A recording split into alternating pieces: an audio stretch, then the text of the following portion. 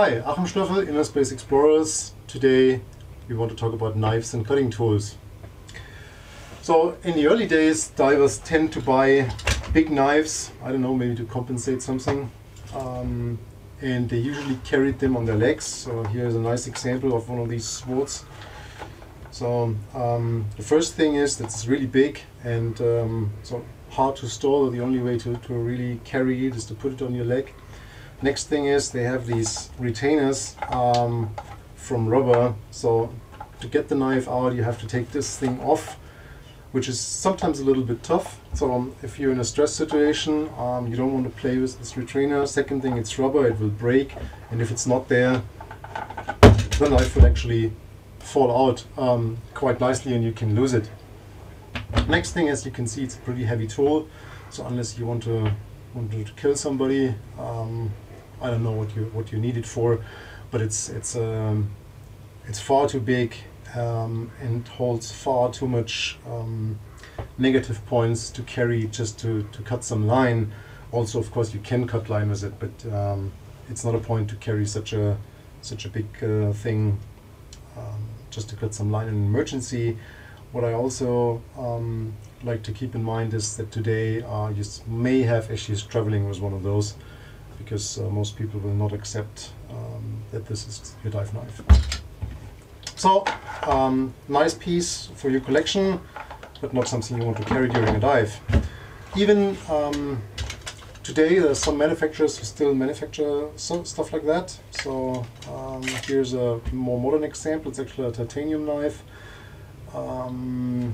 with a plastic sheet. Same thing, you have to carry it on your leg, and it looks kind of cool, but it's nothing you want to use for your daily diving. And the funny thing is, they don't even cut very well. So I can show you here that it takes quite a bit to cut the cave line here, and so this is not very convincing. Here's another example. Let's take this off for a moment. Here's another example. That's a military diving knife, piece of my collection. Quite nice for somebody who likes knives, but nothing I would ever think about taking into the water. If you lose it, it's quite expensive, and again, it's not a tool that we need for normal recreational or technical diving. And again, big sheet, hard to carry it somewhere, and therefore keep it at home, enjoy it, but don't take it on a dive. Now I have two smaller examples for dive knives, actually stuff that is sold today, both very sharp, but both with one major, or actually with two major disadvantages. There's the two tips that are really sharp, and they have both edges on both sides. So first of all, you can hurt yourself, you can cut your gear, and when you take him away and put him back in the sheet and you put it next to the sheet, you may puncture your suit, your wing, or other parts of your equipment. So this is not a good idea. Actually, this one I use for fishing, where it's quite nice, but I have it on the boat, but I would never ever carry it on a dive. Next thing is, again, it's sheets where you can easily lose them if you do not put them in properly. This one is a plastic sheet again, with a retrainer, so if you press this, you can also easily lose it. And again, you would have to carry it in a position where it is probably on the way. I see a lot of people carry knives like that on the arm, on the side. Looks kind of cool, and of course you can access it with your other hand. You can see it, which is good. But if this hand is entangled or occupied with something else, with this hand you have a hard time reaching that knife, so it's not a good idea as well. So let's talk about the knives that we recommend after all these negative examples. And the most wanted knife, so to speak, is this one. It's actually a kitchen knife. It has a serrated edge that goes all the way to the handle. If you compare it with this one, there the serration stops quite a bit from the angle, so you lose this part of it as a cutting device, so that's not a good example. But this one's quite nice. It's very cheap, about €4 in most supermarkets. You can take an edge grinder, cut it off, make it nice, round and smooth, and you have a dive knife that also doesn't hurt you if you lose it. The knife is the knife sheet is Cordura, has a nice grip on the knife. You can see I'm not losing it, I cannot shake it out of this.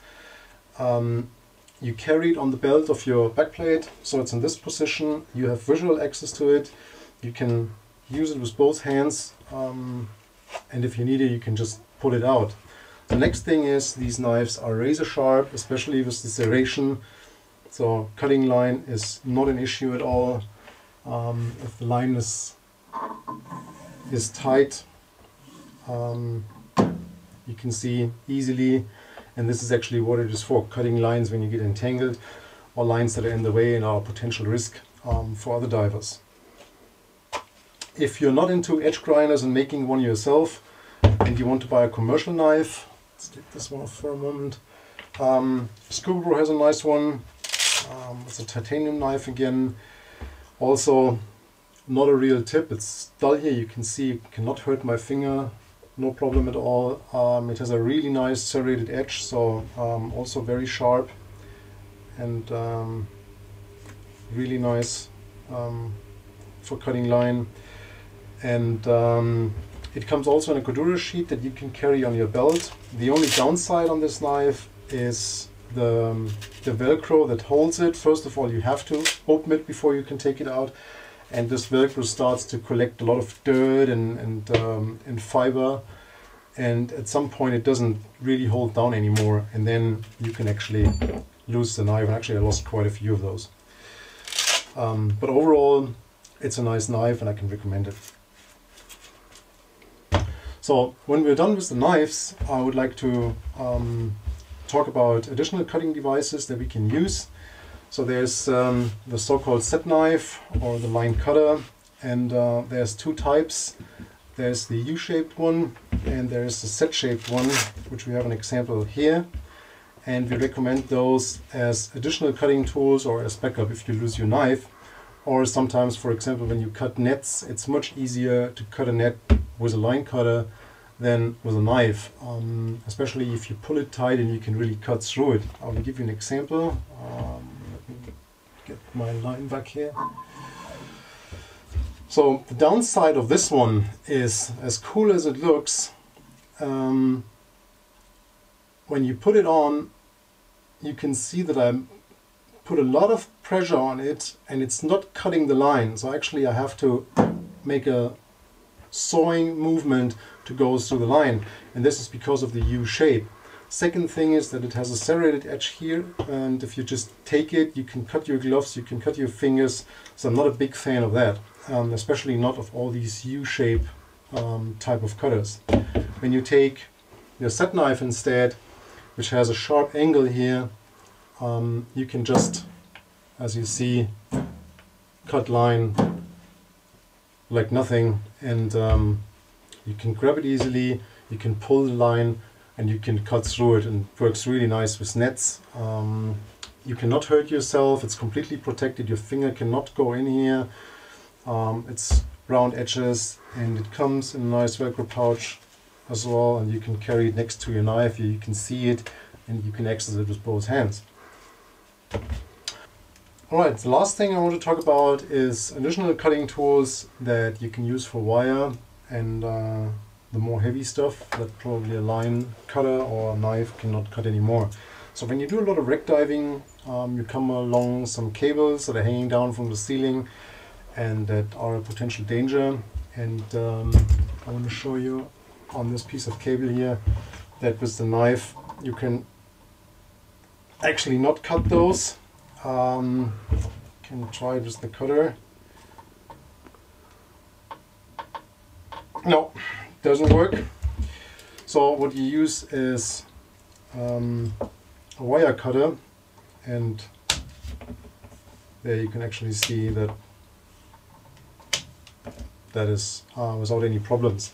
So these cutters you can buy in shops for bicycles and bike repair. They are usually used to cut the steel cable that goes from the brakes to the brake pads, and as you can see, they have a sharp edge in here, but they have a blunt tip.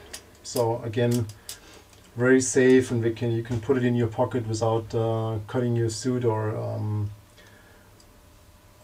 damaging any other gear. I just put a piece of bungee around here so to keep it close. The bolt snip obviously to attach it. So that is something I keep in my pocket if I do dives where I can expect wire to become a potential danger. Alright, that's it. So we talked about the knives, set knives, and the wire cutter, and that's all we need.